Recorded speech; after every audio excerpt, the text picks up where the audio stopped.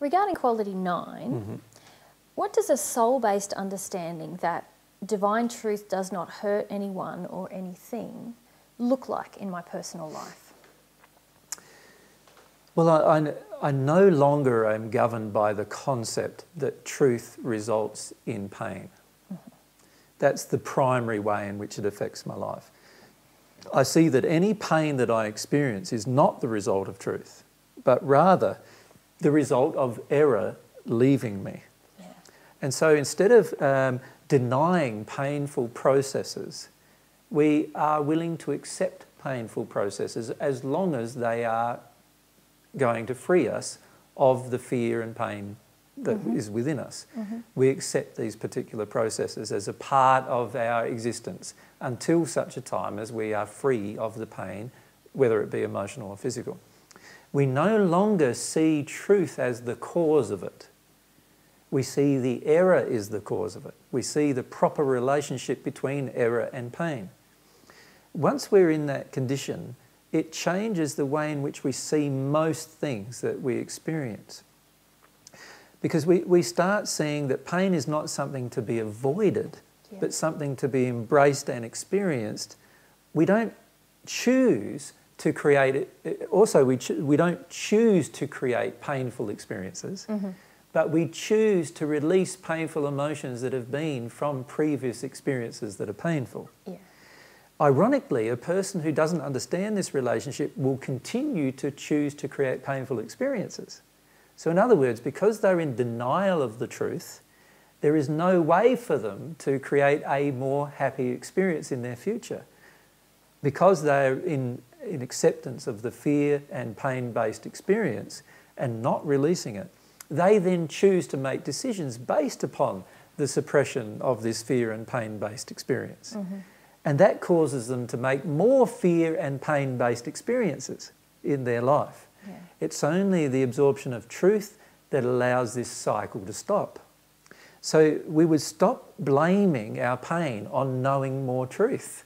We would start to see the importance of absorbing more truth, and in fact we would develop a passionate desire to know more truth because we've broken this internal belief, which is a false belief, that there is a relationship between pain and truth. Yeah.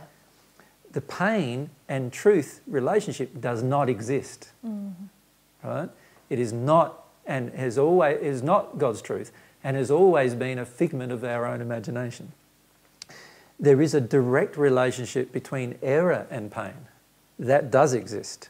And we need to come to accept that from an emotional perspective, that this relationship exists. Now, when we understand that relationship, that error is the result of all of our pain, and as a result, when we release error, we're going to have to release pain. We then start to accept the process of the release of pain. Yeah. We no longer desire to get involved in situations or events that cause us to suppress our pain, or that cause us to suppress the error. We no longer accept beliefs that causes us to suppress error. We no longer desire to have error within us as we did before. We no longer support error in our environment or our community or our worldwide belief systems. We confront those errors instead because we realise they are all the causes of our pain currently.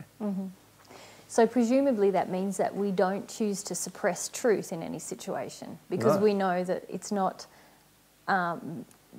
divine truth never hurts anyone or anything. Exactly.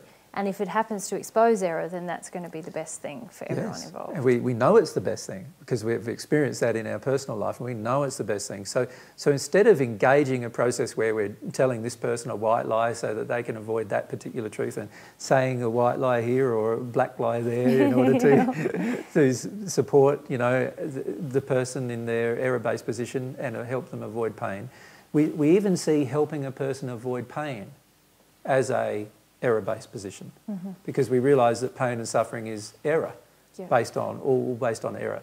So we don't support their suppression of pain. We want to help them release it. So we would not even encourage the development of drugs that supported the suppression of pain. We would instead encourage the development of drugs that supported the release of pain, if there was such a thing. And we would choose to engage our life in this really positive manner of sharing the truth all the time, never being afraid of the truth, never avoiding the truth in public experience or in public life or in our private life. We'd never avoid truth in our relationship with our parents, children, our partner. We would always be telling the truth. When they ask us what we feel, we'd always say what we feel, even if what we feel isn't very nice at the time. Yeah. We would do it in a manner that is not blaming them or criticising them or dumping on them, but we would choose to do it because that's what truth would do. Mm-hmm. Error wouldn't do that. Yeah.